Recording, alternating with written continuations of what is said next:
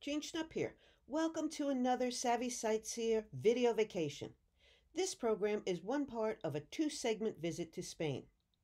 When I booked with a group tour to Spain, it was for the end of February. A great time, I figured, to escape to sunshine and 60-degree Fahrenheit temperatures. Little did I know it would be my last European trip for the foreseeable future. Given that I arrived back on March 1st, 2020, just before the COVID-19 pandemic really got underway, I now count this as one of my most memorable trips. Normally, I don't like coach tours, but it just made sense given the amount of territory that could be covered as we traveled through the Iberian Peninsula, the extreme southwest part of Europe that Spain shares with its smaller neighbor, Portugal. Several times we stayed more than one night in a hotel, so it wasn't as exhausting as tours where you move all of your belongings each morning at the crack of dawn. When I watch this program, I am amazed at just how much I got to see and do. We started in the country's capital, Madrid, then moved south and west through La Mancha territory to Cordoba and Seville, or Sevilla, before heading off to Granada and Valencia, and then winding down in Barcelona, or Barcelona, on the Mediterranean coast. Equally impressive is how much history and culture varied with each town, not to mention their mouth-watering dishes, like a chicken paella I made at a cooking school. Unfortunately, there's only so much that can fit into a program, so I decided to split this destination to give you a richer experience, rather than cut each city's offering to the bare bones.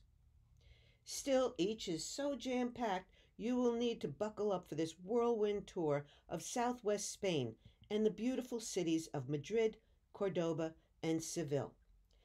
I apologize in advance for any pronunciation mishaps.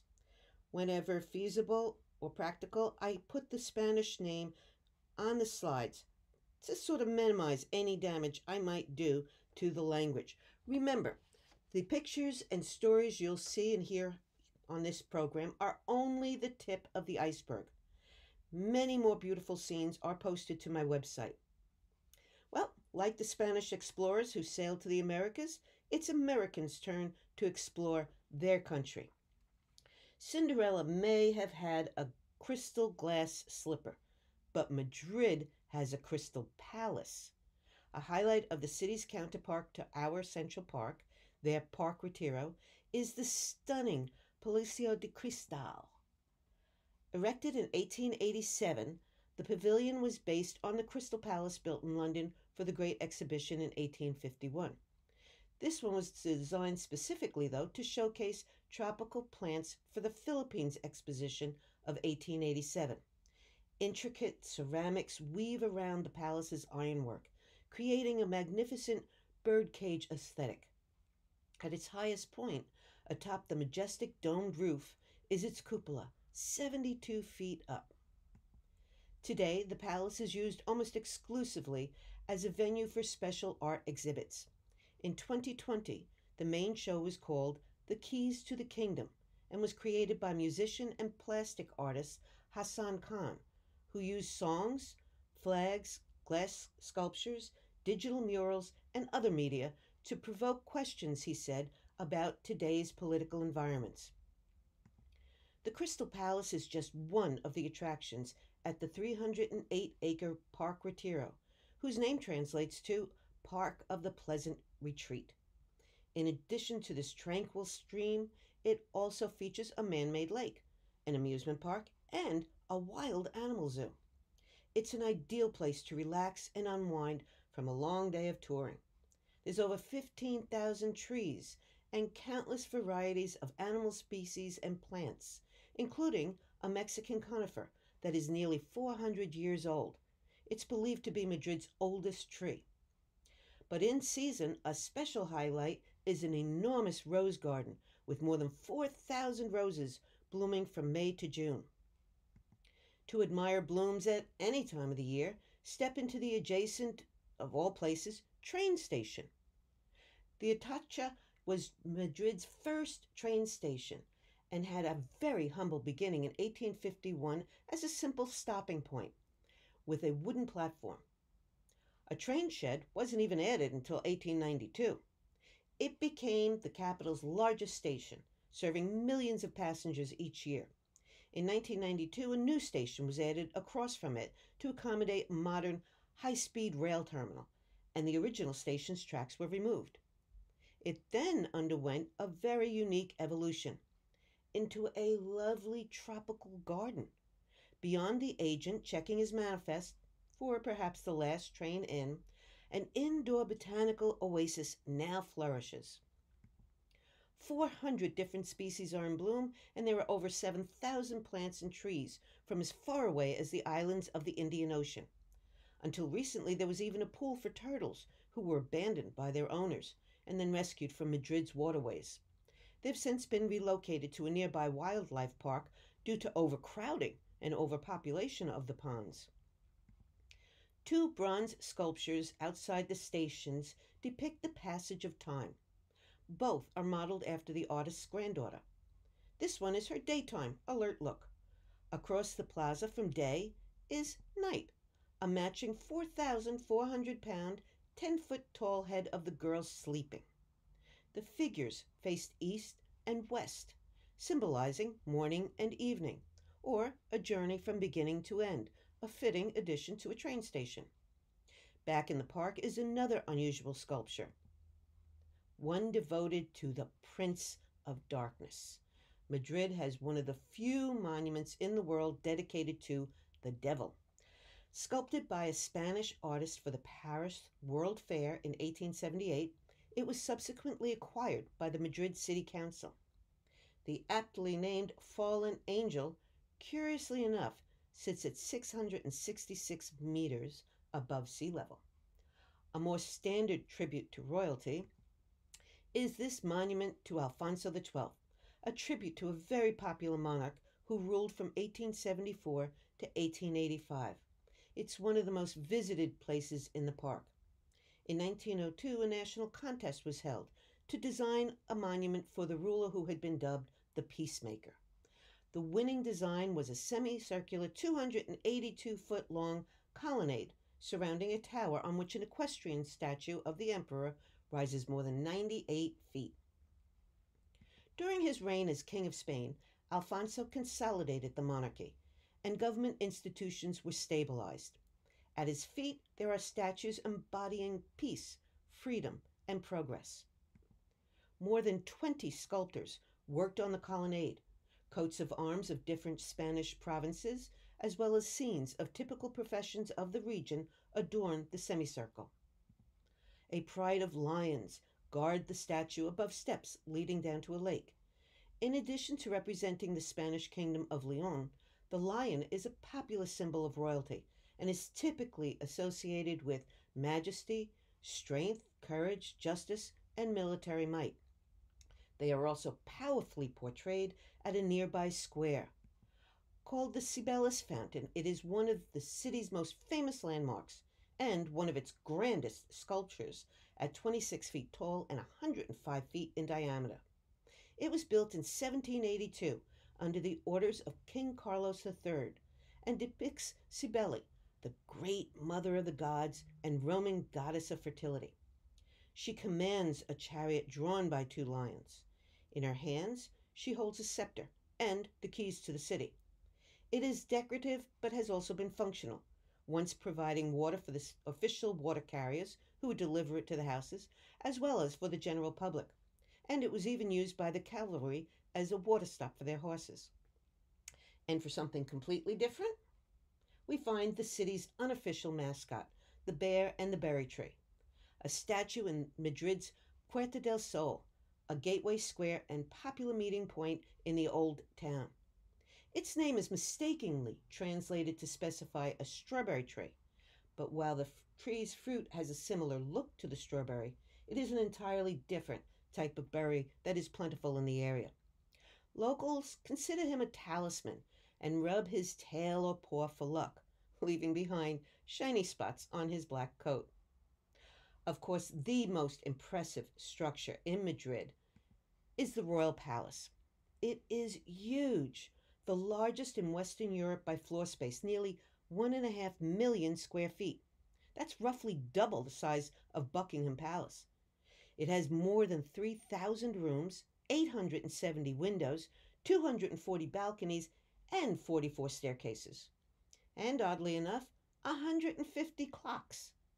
It was the vision of 18th century King Philip V to replicate the place where he was born in Versailles, at the French home of his grandfather, King Louis XIV. It took 17 years to replace an earlier fortress on the spot and create this mammoth showcase. Today, current King Felipe VI uses the castle only for state occasions, choosing to live in a more modest palace just outside of Madrid. Designed by Francesco Sabatini, the elaborate entryway has 70 steps, each one made from a single piece of St. Augustine marble. The ceiling fresco depicts the triumph of the religion and the church, protected by the Spanish monarchy. The Hall of Columns is an historic venue in the building. In this room is where a treaty was signed formally admitting Spain to the European Union in 1985. It is also where King Juan Carlos I, once a popular leader, but eventually plagued by scandal and poor judgments, abdicated his rule to his son in 2014, right under the statue of Holy Roman Emperor Charles V.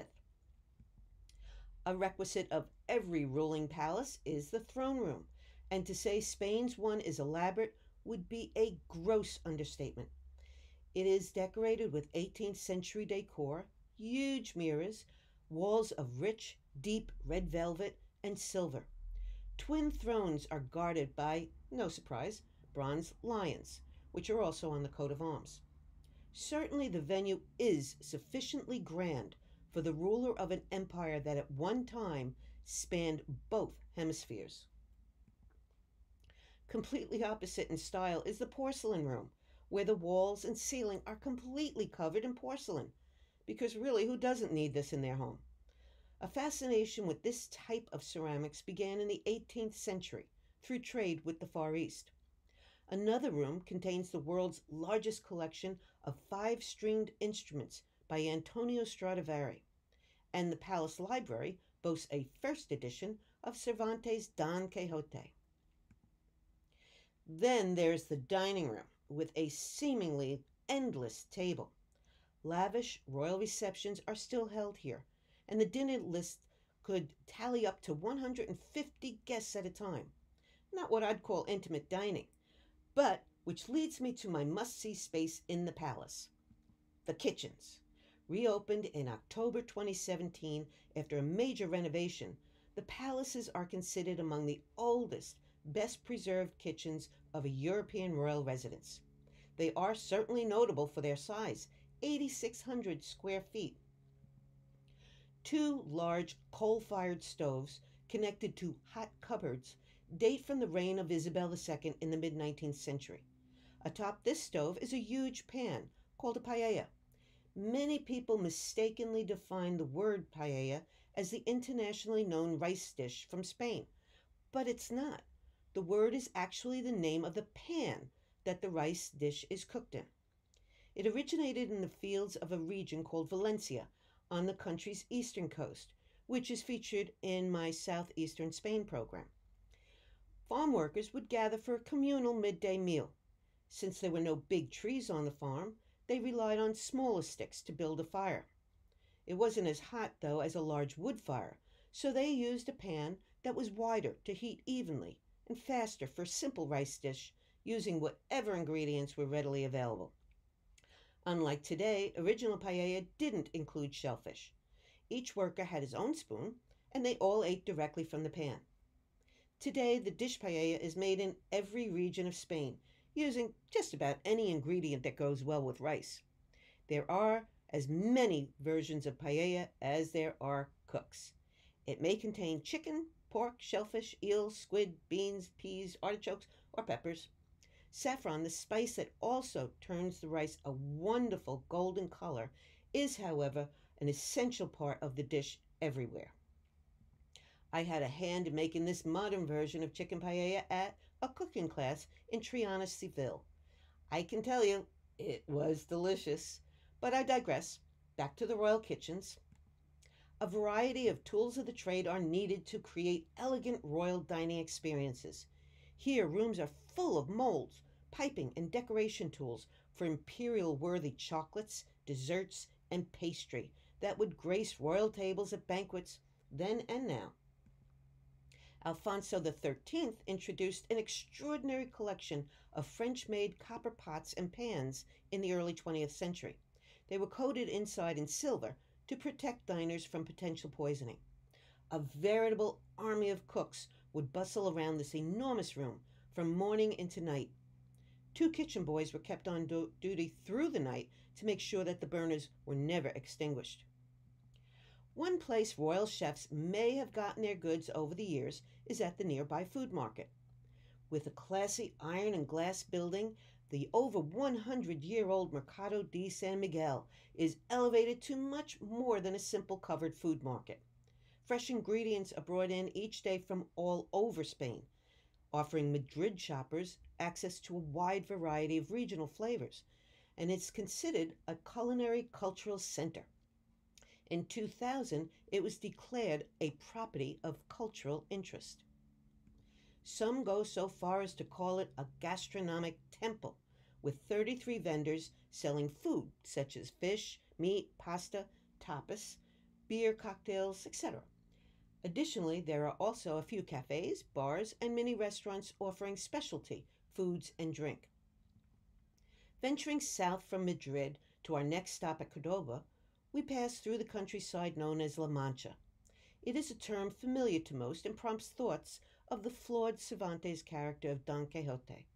In the 17th century novel, a questionably delusional Quixote roams the Central Plains region of La Mancha in search of great adventures as an anachronistic medieval knight. Along the way, he mistakes windmills, like the 3-story chunky white ones here in the town of Consuegra, as giant human adversaries, and he rages against them. His name added a word to our vocabulary, quixotic, meaning exceedingly idealistic, unrealistic, and impractical. Windmills are still prominent throughout the Spanish countryside, though not like those 3-story chunky white ones we just saw that were used to mill flour. Now, sleek 328-foot tall wind turbines don't grind grain, but rather generate energy. Spain ranks 5th in the world for wind power production, much of which comes from the La Mancha region. At one time, Cordoba, about 4 hours south of Madrid, was the world's largest city, counting about 1 million residents. It was founded by the Romans as a port city of great importance, used for shipping Spanish olive oil, wine, and wheat back to ancient Rome. But today it is better known for what happens there in the spring. Each May, the town holds a 2-week festival and competition for who has the most beautiful patio. From Roman to modern times, the town's enclosed patios or courtyards have offered welcome relief from heat building up indoors. They are essentially outdoor living rooms that have evolved over time to be quite elaborate, with ornate ironwork grills, colorful and fragrant flowers, fountains, and even birds. Usually these are for the enjoyment only of the homeowner and guests, but during the festival, about 50 are open to the public. Not really prepared for what I'd find behind that white stucco and little arched doorway, I was fascinated with this home architectural style found all over Spain. An open-air courtyard completely enclosed within a house's walls, and generally invisible from the street. The Festival of the Patios, which started in 1918, is such a unique feature of the town that UNESCO added it to its list of intangible cultural heritage of humanity sites. Imagine this courtyard in 2 months from my visit, when all new blooms have filled the pots. And keep in mind, it's invisible from the street. Cordoba's hour of greatest glory was when it became the capital of a Moorish kingdom. In 711, the Moors arrived and in time built the largest mosque in the world at about 260,000 square feet. The Great Mosque, or Mesquita, became the center of Western Islam. Before entering the mosque, the faithful would wash in fountain pools in this courtyard. The first emir was homesick and had ordered palm trees to be planted. However, these orange trees are not original to the open space, but were planted in place of some palms in the 13th century. Although this appears wide open to the public, it is still within the walls of the mosque. At its largest, the mosque's prayer room had over 1,000 columns, made of marble, granite, jasper, and onyx. About one-third were removed when the city was reconquered by Christian King Ferdinand III in 1236 to make room for a cathedral. The new rulers of the city were so awed by the mosque's beauty that they left most of it standing. About 850 arched columns remain around the cathedral, which pokes through the original mosque roof, creating an extraordinary new melding of culture with the church-mosque we see today. This artist's rendition gives a bird's eye view of the mosque at its largest. You can see about one-third of the total area, roughly 600 by 427 feet, was just for the courtyard, which was within the walls of the mosque complex. Look at how the addition of the cathedral truly altered the footprint of this structure. The Christians also got creative with the mosque's minaret, converting it to a bell tower. Orange trees are plentiful in Cordoba.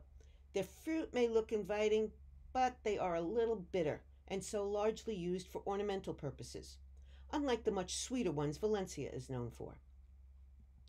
Seville is one of Spain's largest cities. It was considered a gateway to the New World and an important harbor during the Spanish conquest of the American continent. Explorers Christopher Columbus, Amerigo Vespucci, and Ferdinand Magellan sailed from its great river harbor, discovering the abundant sources of gold, silver, cocoa, and tobacco. These New World riches turned Seville into Spain's largest and wealthiest city. This gold tower was the point from which Magellan set sail in the early 1500s for the first circumnavigation of the Earth.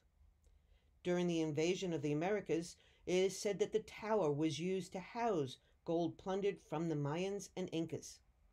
Today, Seville is the capital of Spain's southern region called Andalusia. Seville has the largest, oldest, and most important arena for bullfighting in Spain. It has a seating capacity of over 12,000. There are strong feelings both pro and anti-bullfighting, and whether you view it as a sport, an art form, or just plain barbaric, the Maestranza is one of Seville's most popular venues. Bullfighting reportedly traces its roots to the early 8th century and is possibly a descendant of the Roman gladiator games. Due to financial and cultural conflicts, Seville's arena took 120 years to complete after it began in 1761. Throughout the country, most of the old bull rings have now been repurposed to such uses as shopping malls. Adding to the claims to having the biggest, here you will also find Casa de Pilatos, built between the 15th and 16th centuries. It's one of the biggest private residences of Seville. Now I'm looking at this and asking, what has this got to do with Pilates? It is a bit big for a gym, don't you think? Turns out it was not named for the German Joseph Pilates, who invented a popular workouts regime, but rather for Pontius Pilate, who ordered the crucifixion of Christ. The house was commissioned by a nobleman to resemble Pontius Pilate's home in Jerusalem, which had impressed him on a world tour. Again, note, these doors could close out the public, and the huge open-air courtyard would be blocked from view, completely contained within the house's walls. Like I said, fascinating. This courtyard's central fountain provides cooling water and is topped with the image of Janus, whose back-to-back heads see both past and future.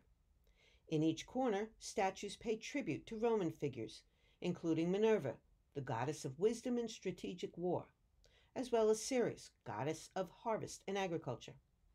Casa de Pilatos not only has this large courtyard, or patio principal, it has two more open areas within its complex. In summer, bedrooms flanked the central square. The flowing fountain just outside contributed to cooling the ground floor, one more way to beat the heat. In winter, residents moved to the second floor for sleeping. The house is recognized for many of its features. A coffered ceiling carved with the coats of arms of the families of the palace, dating back to 1483. It also has the largest and considered the finest collection of Spanish tiles, as well as some wood ceilings made from Lebanon cedar that is disease resistant and so never needs repair. And there's a choice of gardens, large or small, depending on your mood of the day. Statuary is more prominent in the smaller one, while color and diverse greenery dominate the larger one. Geraniums provide not only a splash of color, but also protection from mosquitoes who shy away from the fragrant plants. Rounding out the list of Seville's extremes are the mushrooms, also known as Metropol Parasol or las cestas, which is Spanish for mushrooms. The 500 by 230-foot undulating structure certainly fulfilled the criteria of a contest to rework a town square to demonstrate Seville's, quote, role as one of the world's most fascinating cultural destinations. German architect J. Mayer H., a Princeton alum, won the competition in 2004 to design the innovative four-story structure. The complex includes an underground archaeological site of Roman ruins, above which are a farmer's market, shops, bars, and restaurants. But the star feature is the terrace level, high above at about 85 feet, with fabulous views of the city. Originally budgeted at €50 million, the world's largest wooden structure ran over cost by nearly double by the time it was finished in 2011. Laminated timber and steel form waffle-like canopies, like parasols, with walkways underneath.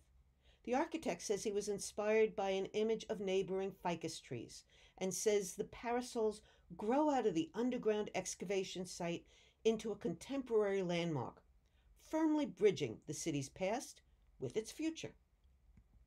Another intended effect, he said, was to create a sort of cathedral without walls. Mayer says he chose wood as the ultimate environmentally friendly material. It's renewable, avoids greenhouse emissions, and locks in carbon. Not everyone appreciates his aesthetic vision, though. And like the Eiffel Tower in Paris, the mushrooms are a love it or hate it venue by locals. To compare it with a real ficus, a nearby square is a great spot to take a shade break, under the mammoth tree in nearby Maria Luisa Park. Originally a private green space for royals, the 84-acre park was gifted to the city by the Infanta Maria Luisa in May of 1893. By the way, an infanta is a daughter of the ruling monarch of Spain or Portugal, especially the eldest daughter, who is not heir to the throne. Dotted throughout the park are impressive sculptures. Seated in her garden domain, the park's namesake, Maria Luisa Fernanda, is immortalized in bronze. If you hit it lucky, you may come upon some live entertainment in the park. Listed by UNESCO as an intangible cultural heritage in 2010, the de facto national dance of Spain has its roots in Seville. It is a form of song, dance, and music, mostly guitar, commonly associated with the Andalusian Roma, or gypsies of the region. Migrants from India brought with them musical instruments such as tambourines, bells, and wooden castanets. And they embraced the Sephardic Jewish and Moorish cultures already there. The cultural intermingling produced the unique art form known as flamenco. The dance and music are expressions of their lives and struggles, sadness or joy, sensuous laments.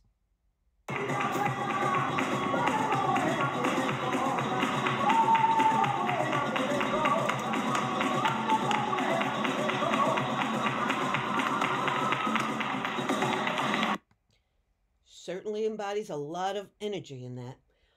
Also, relating to the sensuous laments is this dramatic, multifaceted sculpture. Next to the marble bust of Spanish Romantic poet Gustavo Bécquer, 3 women sit below Cupid. They relate the stages of romance, from left to right, lost love, hopeful love, and possessed love. On the other side of the poet is a bronze hurt love, represented by a fallen angel with his wings broken and a dagger stuck in his torso. A grand showpiece of the park is the Plaza de España, bordered by a massive, nearly 600-foot-long semicircular brick building. It's said to offer an embrace for all who visit. If the building looks familiar, that's because the plaza was featured prominently as a locale in a galaxy far, far away. That would be Star Wars: Attack of the Clones. Stars Anakin and Padme stroll across the square under the porticos. It was also a backdrop for Lawrence of Arabia. The plaza was built for the Ibero-American Exhibition of 1929, an event to promote relationships between Spain, Latin America, the U.S., Portugal, and Brazil. The building is surrounded by 48 small pavilions, each dedicated to a province of Spain and decorated in intricately illustrated ceramic tiles that demonstrate the city's industrial and craft capabilities. Here, yet again, Cervantes' poor fabled character rails at the windmills of Spain's La Mancha region, believing them still to be giants he needed to vanquish.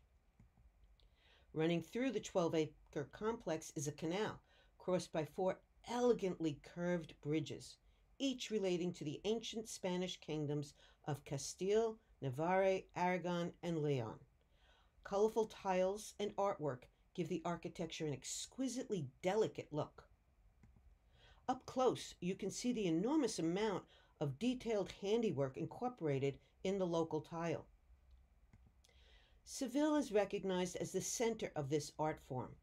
Ceramic tiles, called azulejos, from the Arabic word for little stone, are painted and glazed tiles used to decorate every surface, including the undersides of balconies and walls of houses, as you saw at the plaza and in Casa Pilatos. The center of the ceramics industry since Roman days had been in the Seville neighborhood of Triana, where there's easy access to the rich clay of the Guadalquivir River. In Moorish times, the arts of painting and glazing tiles really got going. Prohibited from depicting living things, it was the Moors who created the abstract geometric designs that are still common today. Triana's history of pottery tradition is explored at this museum, located in a ceramics factory that was started in the late medieval era. Whole generations of masters, molders, painters, etc. produced countless vases and tiles that won Triana tile world fame. Artisans are still turning out beautiful tiles and ceramics, carrying on a long tradition of craftsmanship. Although by no means the largest of Seville's buildings, this one really caught my attention. On the very edge of a super busy convergence of roadways is the Queen's Sewing Box, a small hexagonal castle with turrets and horizontal striping of red and white. Built late in the 19th century, it really stands out at the ultra-modern crossroad with so many vehicles whizzing by that it was hard to get a clear picture. A popular legend holds that it was being constructed as a retreat for a queen to do her sewing and such in peace. However, always in poor health, she reportedly died of typhus before it was built. The fanciful name and story, though, live on. Today, it's a tourist information office and meeting center for local government officials. I like to end all of my programs with the words of Dr. Seuss. Sometimes you don't appreciate the moment until it becomes a memory. And I like to add to that to always remember to celebrate the moments and treasure the memories. I hope you've enjoyed your journey around this section of Spain. If you have any questions about the program, email me or use the contact page on my website. There's so much more of Spain on my website, which is also where you can visit any of my other European destinations. And it's where you can check my programs tab to see where I'll be presenting, either virtually or in person. Be sure to keep an eye out for the other half of the Spain program, covering the southeastern area, taking a closer look at Granada, Valencia, and Barcelona. Till the next time, adios.